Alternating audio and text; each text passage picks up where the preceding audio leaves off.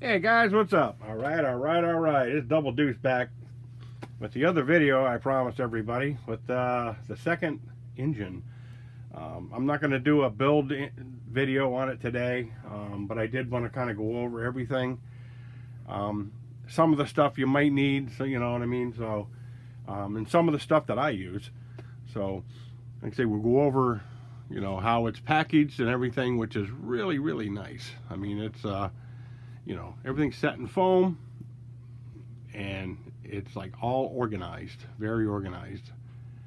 It goes through, you know, your parts and pieces, and you'll see there's stuff that I bought, you know, for the build. So some of the things you may not want to buy. It depends on what your build's going to be. Now, one thing I've always kind of wondered about, you know, when you're building something new that you don't know about, and for instance, my Skyline there, it's so heavy, you don't know if the little clutches are going to hold up to it. And I've had a lot of comments of people that want to use the Baja 5 clutch. They do make an adjustable clutch for it. And there's another guy online, I can't remember his name right now, but he built like an old Willys and all that. Well, he's got a video up now of one of these, and you'll see it modified. He's got headers he made for it, and he's building a sprint car.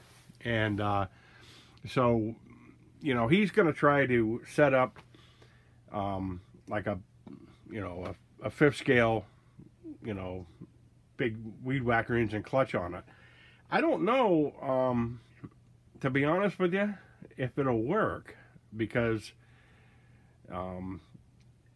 these engines are small, you know what I mean? They do produce a lot of power and a lot of torque, but it might help with, you know, the inertia of the weight of it to keep it idling properly, but it's got to be a super lightweight spring clutch on it to take off, and sometimes if you get something too big like that, you know, it could stall the engine.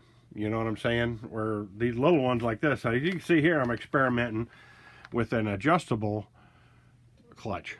It's you know, they make one that you can adjust with you know, like a set screw, but this has 3 different spots in it to adjust the, you know, whether you want it to launch early, kind of mid-range, or late, you know. And so I figured what I would do is I would start in the middle. You know, the problem with this is you have to move the engine or gearbox to change the position of this.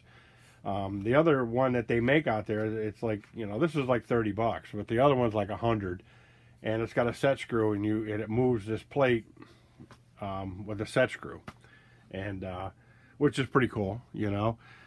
So, but I did see Toyan Engine has a conversion kit for the like the Tamiya Semi, and they have a bigger clutch on there.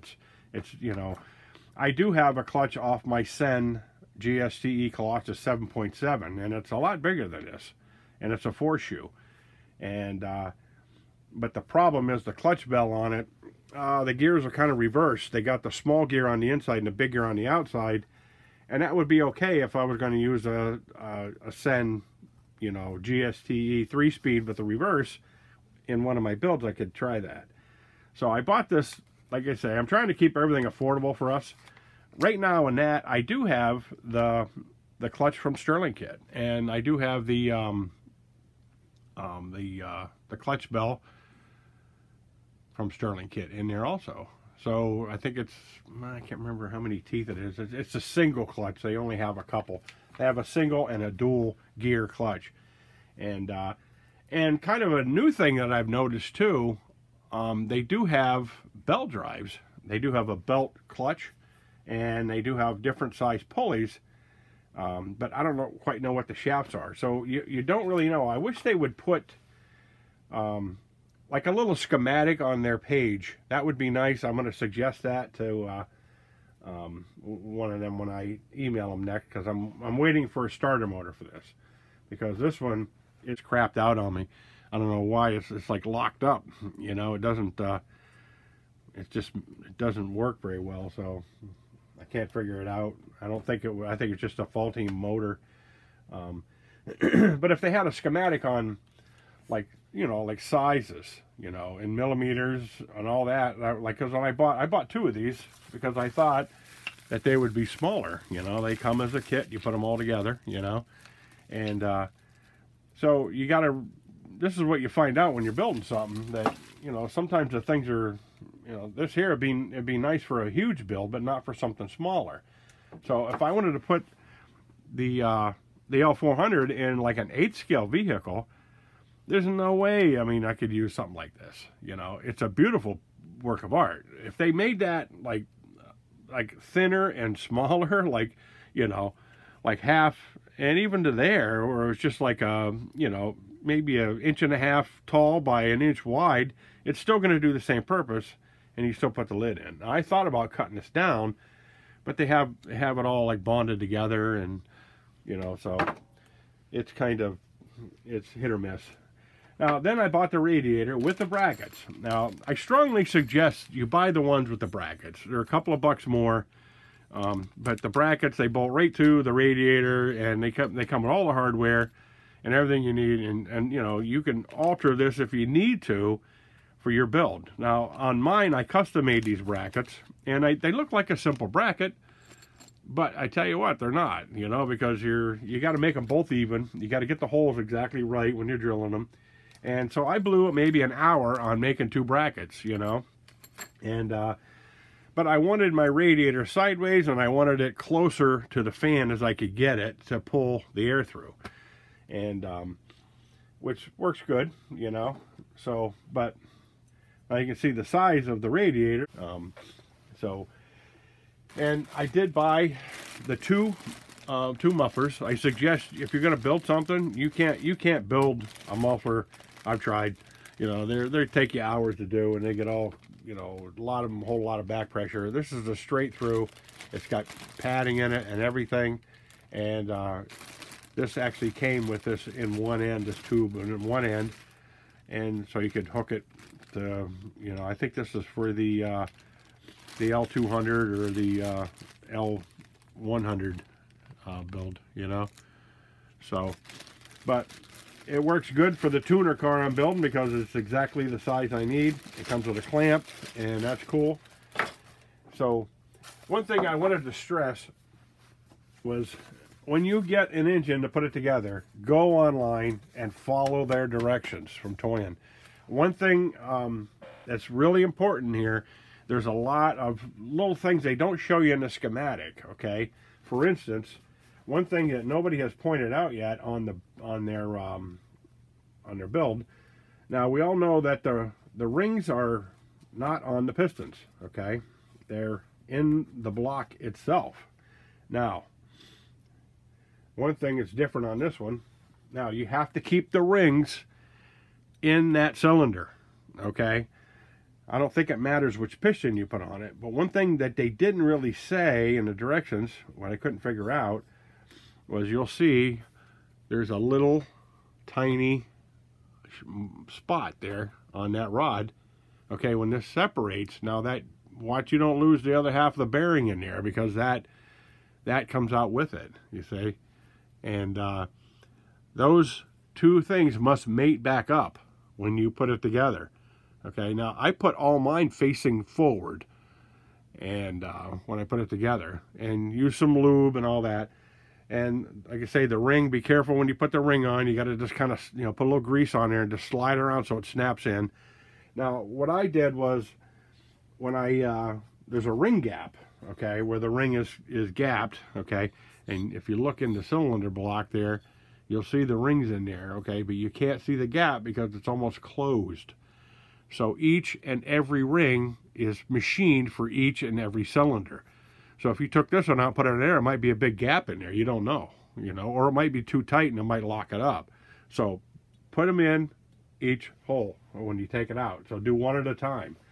And that, you know, stuff is really important stuff because it's the longevity of the engine. And if you get on ToyanEngine.com, I believe it is, and go through their FAQs, they will tell you the maintenance schedules, the how many hours you can run this before you have to re-grease it. And it's just it's a wealth full of knowledge that I didn't know. I kind of had to learn that with the seat of my pants. And because, you know, when you're, you know, how many do you grease this every time you run it? Or no? Because they say you can grease it every so many hours of running time, you know. And so they have put these through some research and development and ran these things and ran them so they know what's best for them. And when you know, don't be afraid of using the grease. Here's the deal: you get a little bit of grease with it. You know, that's almost enough to like put everything together lightly. But you're probably, I use most of this in my other one, and I do have a couple of them that I bought. But and this here is Loctite, okay? But if you can see, there's hardly any in there. It's just like an empty cylinder. There's a little bit in the corner over there. And when I put my rods together, I like to use, you know, anything downstairs and that's going to be beating around. I use the blue Loctite so you can remove it. But like all the rod bolts or screws, Loctite them. For the top of the cylinder head, your rocker arm brackets, Loctite them because they do back off.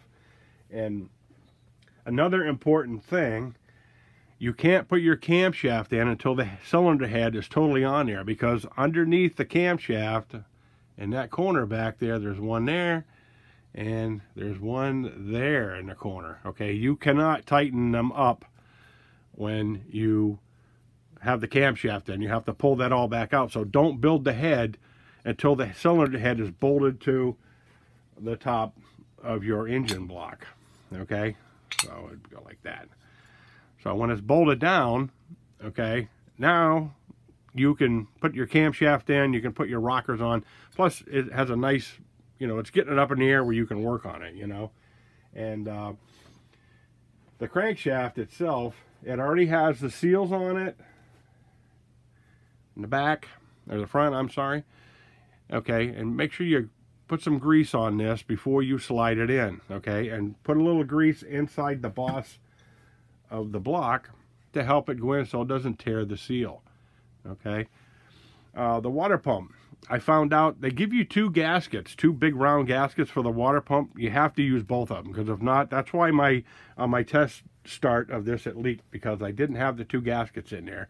And the gaskets have to fill that little recession in there, and that way it keeps the antifreeze or fluid from coming out on you. And and you're going to want to put a little bit of grease in here and put that belt tensioner in there back and forth a little bit and kind of make sure it fits nice, because after I got mine together, it was jammed in there and I couldn't move it and I had to take it all back apart again. So you want to avoid taking stuff back apart after you got it all together, because one, it takes longer for your build, and you know, two, it's, you know, now you're if you got Loctite in them, now you know, how much Loctite can you put in a screw hole before you screw it up, you know? Usually once you put these together once, you don't want to have to go tearing them down again, you know, unless it's to rebuild it or something like that. Another important thing is on the camshaft or pulleys, you're going to find one. Now this has already been put together for you, okay? And it's already got the bearings in it and everything else. Put some oil in that bearing, okay, and turn it, because mine was squealing like crazy after I got it on there, and you know, now it was already in the car, and you know, it was driving me bananas. So I couldn't figure out where the squealing was coming from, and what it was that bearing was, whatever grease or whatever was in it was not enough. So I had dripped a little bit of I use HHS 2000 from Worth. That's a nice, it's a sprayable, it goes on super thin. It's kind of a clear, yellow clear color, and then it turns to like a grease, and it's good for like when, you know, what they made it for was for like door checks when you open your door up anything with a lot of pressure on it, it stays there. It's like honey. It doesn't go nowhere. And so when I had assembled mine, I had shot a little bit on the crankshaft and all that. But if you don't have it, use some grease, okay? And another thing too, when you put your cam tappets on, okay, make sure you just take a Q-tip and just run a little grease in there, because these are directly running on top of these, so the odds of anything getting up underneath there from blow-by is going to take a while. So it's gonna stop a lot of premature wear. And so that's pretty much it on that. So oh, and another thing is to follow the directions. I think they say the brown side goes out on your starter, because this is a one-way bearing, okay? And when you turn it, when now the motor's turning, these turn, if you look at the back of the engine block, like so, these turn counterclockwise when it runs, okay? So the starter motor is going to turn this counterclockwise when to start it. Right? If you got this in backwards, it's just going to run freely. It ain't gonna, you know, it ain't gonna do nothing. And be sure there's a couple of little washers and stuff you have to add with these. Make sure you put them in there so that it doesn't, so this will turn freely without rubbing against the back of, say, your flywheel. Because if you can see, these fit flush, you know, they're butt together. But if you have something, a little bit of space in there to keep it away from the block and that, just make sure you follow the directions. And it doesn't hurt to check this stuff when you put it together. Put it together, check it. Make sure everything's free and loose. That way, when you're all done and it won't start, you'll know why. You know, you can save yourself a lot of problems. So, but anywho, I didn't want to take this crazy long video of this thing because I already did a video. And I mean, I was going to do an assembly video of this thing. I'll take a vote on it if I get enough votes out there. You know, just leave a message in the comments if you want to see me build this thing. It's going to be a long video, and I don't want to bore everybody. And if you know, I can put it together in about 4 hours. But if you videotape it and all that, I'm going to have to make it in segments. You know, because nobody's going to sit down and watch a 4-hour YouTube video on, you know, how to properly build your engine. But like I say, any questions or things like that you can feel free to hit me up. And if not, go to the toyanengine.com, look up their FAQs on the engine, and if you download the instructions, I do see my other one didn't have English, but this one does now. So, you know, operating. And you can actually go to follow the WeChat account, and you know, and the toyanengine.com, and this right here is toyanengine.com. So I've never used one of these on my phone. I just go to the site on my computer and I download it and I keep it in my favorites. That way, if I ever need something, I can go back. I have over the years put literally hundreds and hundreds, or maybe thousands and thousands of cars back together in my profession, so I can look at a photo and figure it out, you know. But it does help to, like, you know, to know it all, you know what I mean? So you can read through things and all that. But especially when it comes to building an engine, you know, putting a fender on or a bracket, or, you know, assembling a headlight or taillight in a car, or welding in a frame rail. You can go by a schematic and they give you the measurements and yada yada, and you know, you just mix it up. But when you're putting it in together, this is a very fine piece of machinery, and everything is made to work within its own tolerances. So you know, they have done a phenomenal job at building this engine, I'll put it that way. I did hear one drawback of the engine. I did hear one of the subscribers hit me, and he said the crankshaft broke. So that's a pretty stout crankshaft. So I don't know if there was something faulty in the metal of the crankshaft, because he says his broke between the second and third journal, or in half, or somewhere. But he said he was on his 6th tank of fuel when it happened. So another important thing is, when you fire these up, all these, I know they're shiny and all that, but all these surfaces have to break themselves in with every other surface. So your rings, your you know, your rod bearings, all this stuff has to set in, okay? And if you want to be safe, one thing you could do, you could go to like Summit Racing, and you could buy some of their break-in oil, okay? You got to buy it by the pint or the quart. It's got a lot of zinc in it, and zinc helps things wear in, I guess when you're going to say slowly, and it keeps it well lubricated so everything doesn't like burn itself in right away. Because if you put this engine together dry, I guarantee it ain't gonna last long at all when you start it up. You have to, like, when you get it all together before you put your oil pan on, maybe run some oil all over everything, even down in the cylinder walls. Like, you know, make sure that you set it upside down, run a little oil down in there, whether you brush it in with a Q-tip or whatever. Try not to get the little hairs all over the place. But if you use a break-in oil, just a light coat of it on everything, it'll work fine. Like I say, I use the Worth HHS 2000, and it, you know, it helps it get over that wear-in period. Because these things, one thing you'll notice when you do run them, they get wicked hot when you first run these things. That's because of all the friction inside the engine, and until it seats itself in, then it runs cooler and cooler and cooler. That's why they say on a nitro engine to run it really rich. That way everything, it keeps the heat down, because the more heat you got, the more swelling you got. And swelling's not good, you know, on a small engine like that, because, you know, they have like millimeters or, you know, hundreds of thousands of millimeters of clearance in them. And when they swell up like that, you can do a lot of damage. So if you start it up, let it run for a minute, shut it down. And then start it again, let it run for a minute, set it down. You know what I mean? And longer.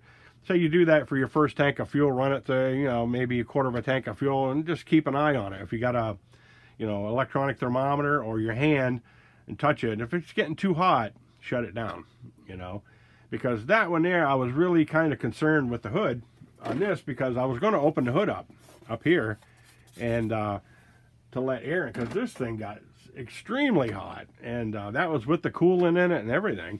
But now that I've ran some tanks to it, I've got about 6 tanks of fuel through this now, and you know, try not to over rev it, do that stuff. I know everybody does it in the videos. I did it myself. You want to hear that thing rev, you know. Let it kind of like work itself in, and after that you can, you know, you'll probably be good and safe to rev it up, you know. So, but that's my video for today. Like, share, subscribe if you want. Like I say, you know, hit a vote in the comments if you want to see me build this. It's going to be a long video, like I say, but I will do it on video. I'll try doing a no talk video. I'll just put it together, and maybe I throw some advice tips in there or whatever. But you know, it's up to you guys. So like, share, subscribe. Like I say, you guys have a good rest of the weekend, and I'll catch you later. Adios.